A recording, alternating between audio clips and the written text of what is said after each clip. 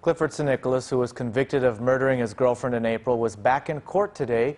His attorney, Doug Moylan, is asking for a new trial. Moylan believes that his client's conviction may have been influenced by the publicity the case received. San Nicolas's murder trial was notoriously known as the burnt rice trial. As prosecutors said, San Nicolas's motive for shooting his girlfriend was that she had overcooked rice in a rice cooker. While San Nicolas's defense did not dispute those allegations, Moylan focused on the fact that San Nicolas never intended to kill his girlfriend and that it's plausible that a stray bullet could have killed his girlfriend.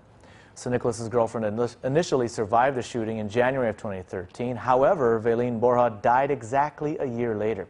Assistant Attorney General Brian Gallagher is asking that the motion for a new trial be denied. First of all, we submit that the allegations of error that were made by the defense were not actually errors. The court did take great steps, for example, to make sure that the jury was not affected by any pretrial publicity. Here, based on what I submit was a very clean trial, the jury did get a full picture, and they were very convinced of this defendant's guilt. So the pretrial publicity did not affect them.